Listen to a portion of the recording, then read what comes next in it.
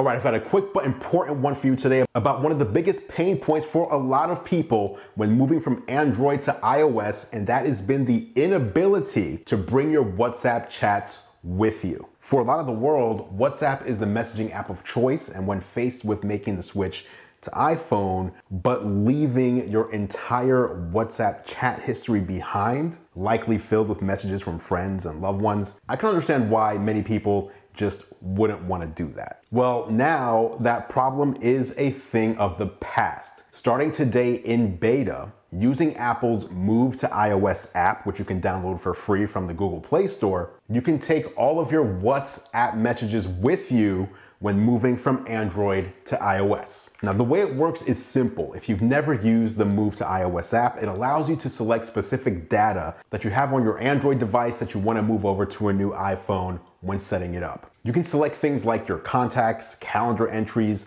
photos stored on your device, even things like display settings, accessibility settings, your Google account, and files. If you're a WhatsApp user, you'll now see the option to add WhatsApp to the list. Your WhatsApp data is then packaged and encrypted by WhatsApp on your Android device and transferred over to your new iPhone or other iOS device. The data is never seen by Apple, and it doesn't even get decrypted until you open WhatsApp on iOS, at which point all of your chat info will get put exactly where it belongs without you losing anything in the process. Prior to this, if you moved from Android to iOS, your WhatsApp chats were left behind with no way to move them over. You basically need to keep that Android device around if you wanted to access those old chat logs. So this is a great move for users who don't want to lose access to that precious data just because they decided to change operating systems. Because honestly, if you need to keep your Android device around to access your old chats, why not just stay on Android?